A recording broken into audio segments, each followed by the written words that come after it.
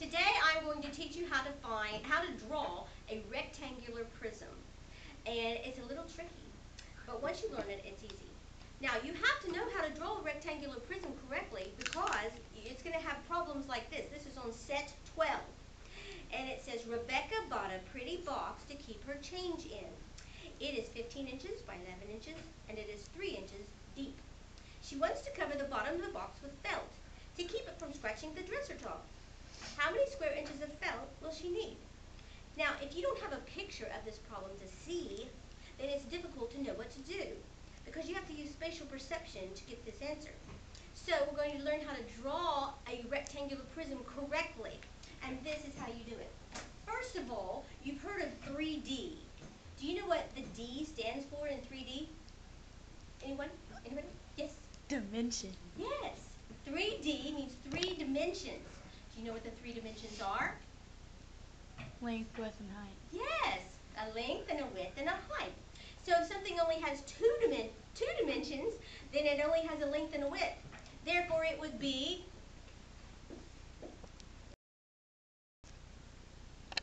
flat. Like this board, it only has a length and a width, so it's flat. It doesn't have depth. So, let's proceed. How to draw a rectangular prism. First, you draw a rectangle. First of all, time out. Let me get a rectangular prism. A rectangle. Thank you, Joey. This is a rectangular prism, so I'm going to draw this rectangular prism. First, you draw a rectangle. Easy enough. Third grader could do that. Then you put a dot in the middle, right in the middle. Some people can't even find the middle. Seriously, they'll get it off. And I'll say, that's not in the middle. And they'll say, yeah, it is. I'm like, no, it's not. Make sure it's in the middle. Then you draw a dotted line from the dot. Get it? A dotted line from the dot to the right, the same length as the rectangle. Too long. There. That's not perfect, but it's okay. Oh, okay. You've heard of 3D movies? 3D movies? 3D is when they make it feel like it's coming out at you, like there's 3 length and a width and a depth. Well, I went to a movie that was called a 4D movie. Can you imagine what a 4D, what would be the 4th dimension? Anyway, it showed you're going through a forest, tropical rainforest, and it was real rainy and misty. And when they did that, when you're watching it, rainy and misty, then it had mist come down on you. That was the 4th dimension.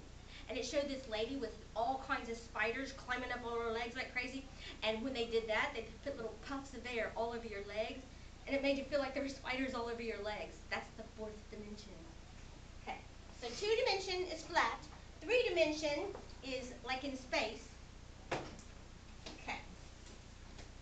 Now, we're trying to draw a 3-dimensional object on a flat board. So that dotted lines is what helps you see the depth of it, which makes it look like it's 3D. Next step is you go back to the dot. You always go back to the dot, and you draw another dotted line up. The same width. Measure up, too long. Measure up, good. Then you complete this rectangle with solid lines. Solid, solid. Then you go back to the dot again, and you draw another dotted line. Dot, dot, dot, dot, dot. You will always have 3 dotted lines from the dot. They're all from the dot, and they're dotted.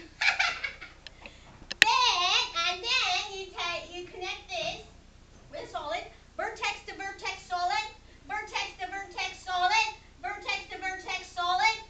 And you've got yourself a rectangular prism, and it's beautiful. Now, if you are doing a problem like that said it was a 15 by 11 and 3 inches deep, then you'd say, okay, 15 by 11 by 3 inches deep. Then you'll have something to look at, and you can do the problem better.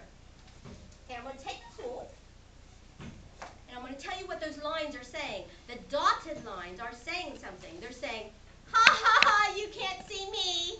Because look, if you look at this, rectangular prism, there's a lot of edges on here.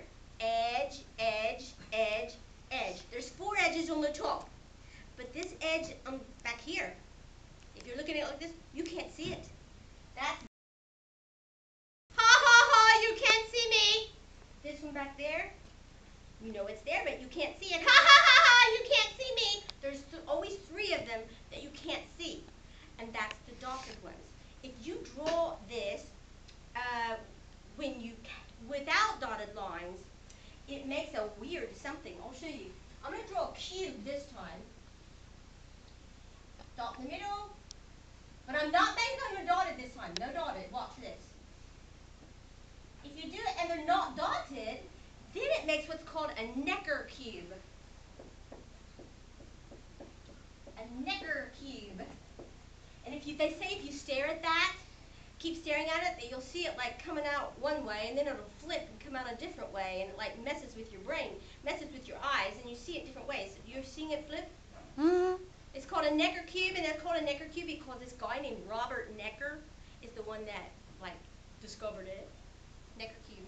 But you don't want to draw a Necker cube because you want to show the 3 dotted lines always. Okay, so if I'm going to do I should have left that. Now, if I'm going to draw a cube, because you're going to have to draw a rectangular prism and a cube. For the cube, you just draw a square. Dot in the middle. Dot, dot, dot, dot, dot. To the right. Dot, dot, dot, dot, dot, dot. Up. Connect with solid. Solid. Go back to the dot and draw a dotted line. Dot, dot, dot, dot, dot. There's always 3 dotted lines, and what are they saying? What are the dotted lines saying? Can't see me. Ha ha ha, you can't see me. Connect with the solid, vertex to vertex, solid, vertex to vertex, solid. And you have yourself a perfect cube. All right, done for lesson 12.